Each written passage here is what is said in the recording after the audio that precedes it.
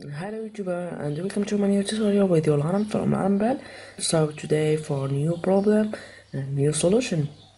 The problem of today is when I'm trying to boot from my USB drive, I cannot.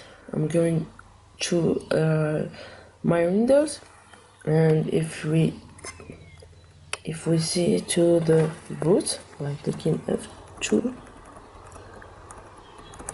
and like you see,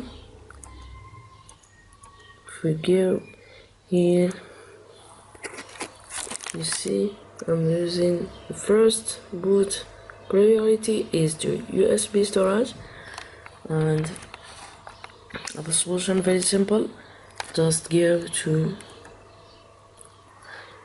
advanced, and here go to the last one, choice, and click enter, and here go to the last one, boot disable, and change it from enable to disable, and just clicking F10 to save, click yes, and we will see now that we are booting to the USB drive, and like you see, we are now booting to the USB drive. And like you see, thanks for watching YouTuber. If you like the video, just like it and share it for your friend, and if you want, subscribe to my channel for more videos and more solutions for your problems. Goodbye YouTubers, see you next time.